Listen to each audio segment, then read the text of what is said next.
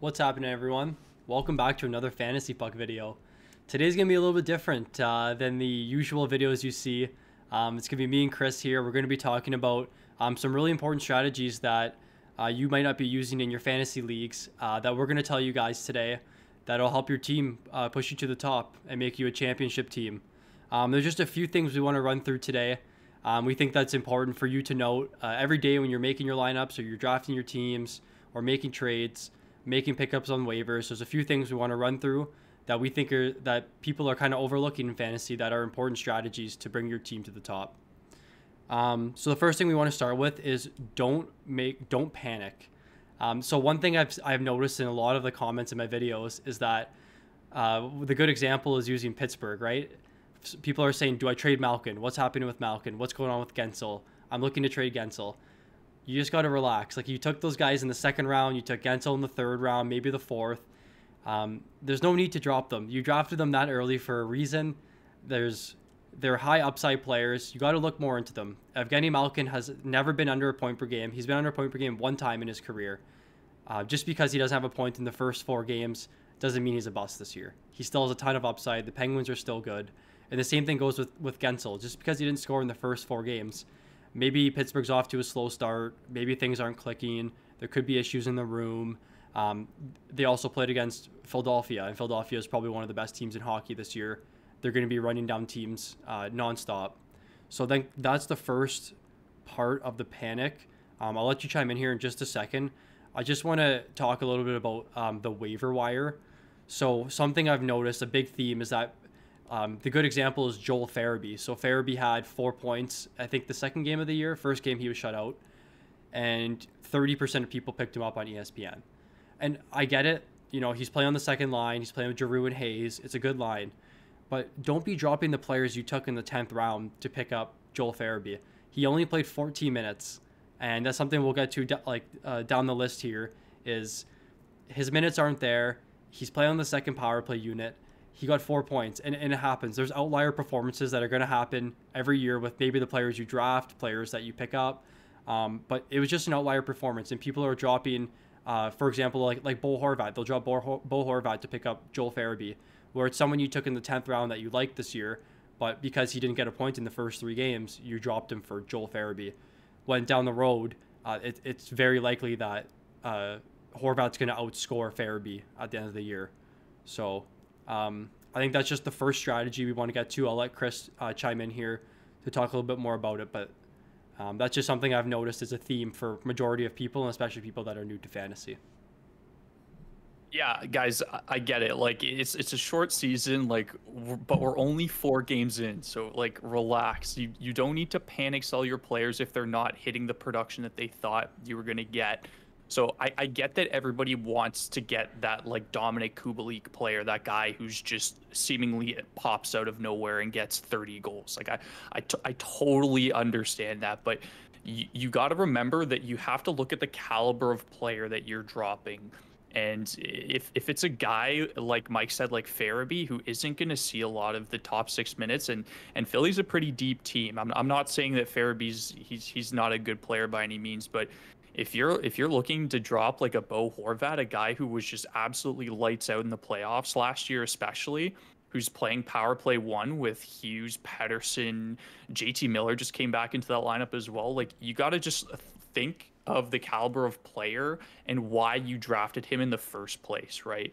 Like, Malkin's had a slow start, we know this, but does that mean I'm gonna drop Malkin for Maxime Comtois because he has 3 goals in 4 games? No. And I get that you guys want to find those stream players every week, those of you that are doing like daily head-to-head games and stuff like that. I get that, but you got to make sure that you're not overselling or overreaching on these players that have had hot starts and these players that have had slow starts. You kind of got to ride it out. It's way too early to tell. I get that it's a short season, but like, just don't panic, right?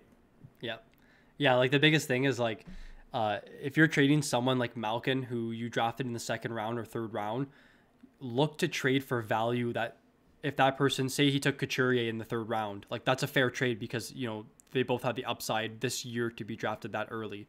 So don't be giving away your second and third round picks for players that were drafted 7th, 8th round. And Konechny is the example I want to use, where I had a question about should I trade Malkin for Konechny.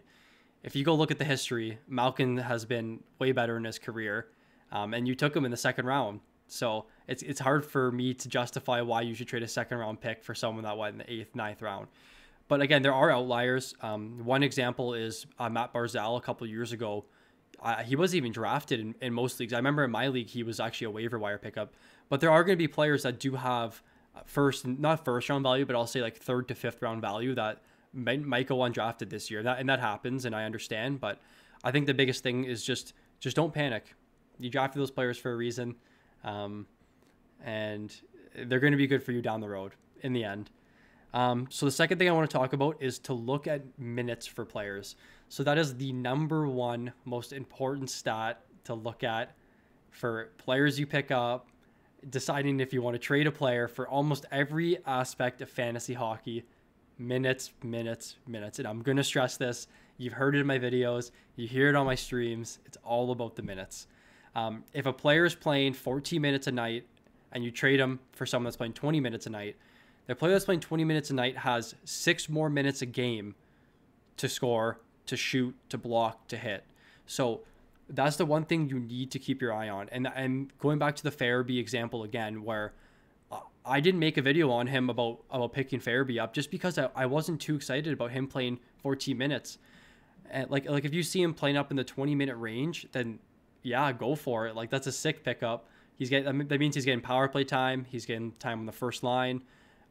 So that's the one thing I want to stress, and it's more important to look at that for D, because I find D in fantasy hockey is really thin. Like it's hard to find good D, and I'm sure a lot of people have run into that problem. Some of you might have drafted really good defensemen in your leagues, and that's awesome.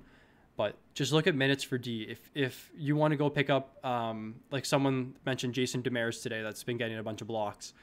You go and look at Jason Demers. He has 15 minutes, 14 minutes, 20 minutes. It's like, do you want to really pick up a player that's only playing like around 17 minutes a night? Probably not. You're better off just finding a guy that's playing 21, 22 minutes like Justin Holl, who just sees more production because he's playing more minutes. So I just want to stress the importance of, if you're going to make an acquisition, if you're going to pick up someone on waivers, just make sure you understand how many minutes they're playing and what minutes they're getting. Like Nils Höglander, we saw him up at 21 minutes, first line power play, second line. And that's the reason why his minutes are so high. So his production's only gonna increase if you see more minutes. There's a direct correlation between production and minutes, and that's the one thing I want to stress is just minutes, minutes, minutes for everything. Yeah, I definitely agree with Mike. I'm gonna just say a little word of caution here, though. You again, you have to understand the caliber of player for me, and that's more of a determining factor in terms of my decision making whether or not to pick up a player based on necessarily their minutes. And again, it depends on your league, like when my category. Guys, I know like you have to hit every category. So if you need a guy with that blocks a lot, and it's a necessity for your team because you're losing in blocks every week or you're down in the season, I get that. You definitely want to fill your utility roles, and we'll get to that in a second. But you want to make sure that this player isn't playing empty minutes, right? Like I look at a guy like Joe Thornton, for example. Like you see that he's on the first line for the Leafs, and I get like we get questions all the time about him just because like he's playing on a very talented line with Matthews and Marner. But again, Mike said like look at the minutes. Thornton, even though he's listed as the first line, he's not the same caliber player as say like a Jack Hughes is this year. Like you've seen him. He's currently like, what, 6 points right now in 4 games for the Devils. So that's a guy that's also on a first line that may be similar in terms of minutes, but is a more high caliber player than a Joe Thornton. So just be wary of that as well. You don't want to necessarily pick up like a guy like Tage Thompson, who just because he's playing on the first line Buffalo and getting 20 minutes a game, he's not going to see the same production as a Jack Hughes, somebody who's talented, right? So. Oh no. My guys in these like really deep pools where you're getting to those third line players. in your drafts, minutes is definitely a big part, especially when it comes to defense. Yeah, defense are really important. So you actually cut out there for like 10 seconds. I'm Oh not sure what no. happened, but I mean, I don't think it's too big of a deal. All right, so moving on, streaming goaltenders. So for people who don't know what streaming means, it's basically picking up a goaltender or a player for one night and then dropping them the next night.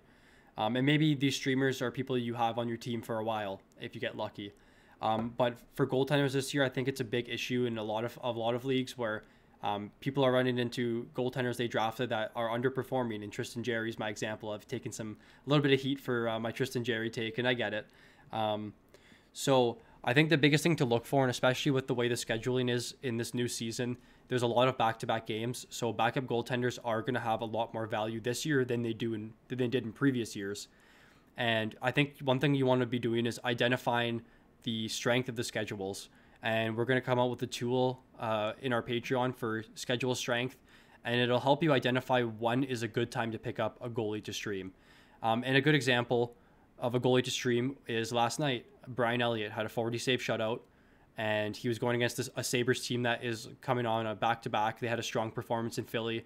It was kind of an outlier performance because I do think Philly is one of the hardest teams to play against in hockey.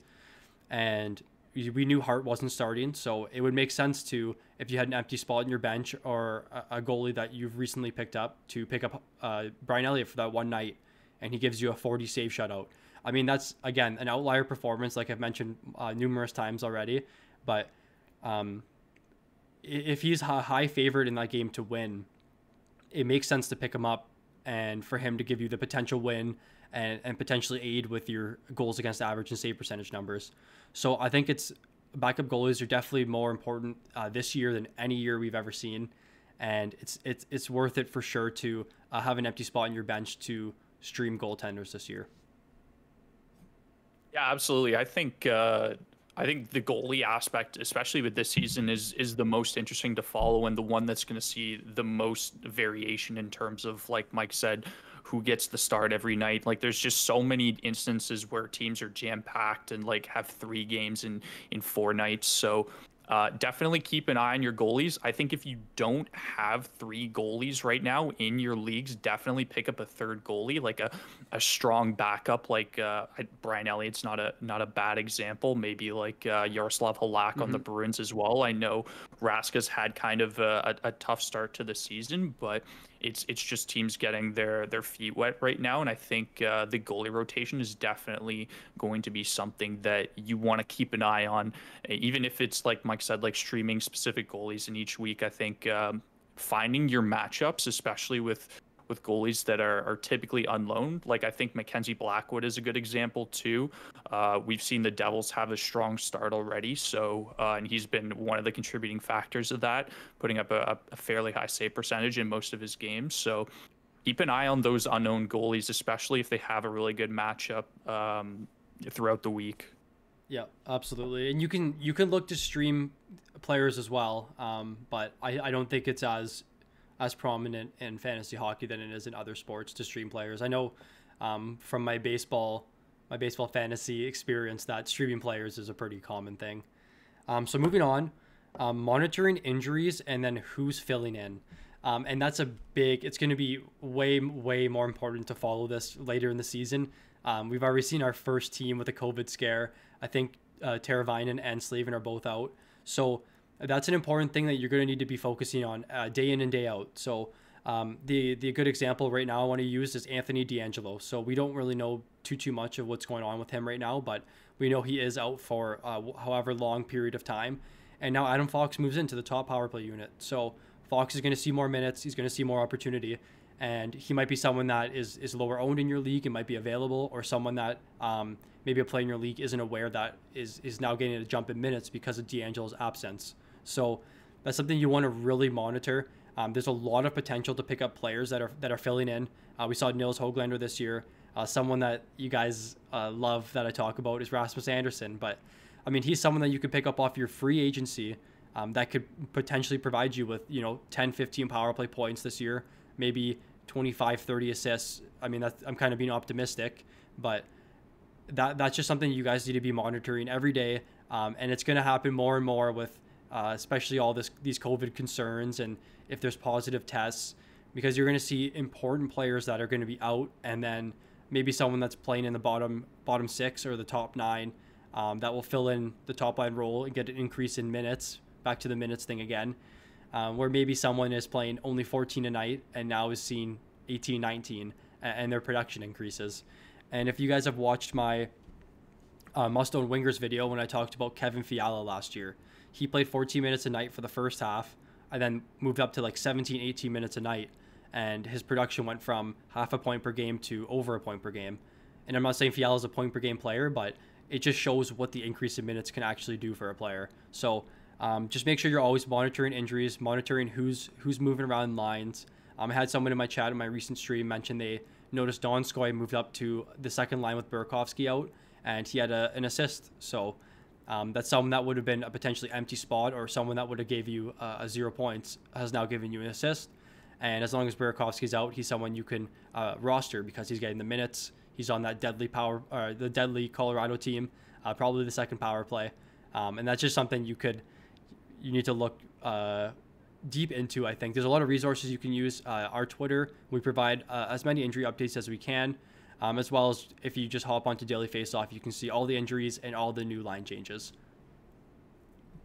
Yeah, I think in general this year especially, it's really important just to keep an eye on what's going on in the league, right? Like especially with like the COVID thing and the taxi squad this year, you see teams changing their lineup a lot more frequently than you would in a regular circumstance or a regular season with 82 games, right? Especially because it's very, very condensed and it's only 56 games. Like you're going to see a lot of variation in players and goalies as well.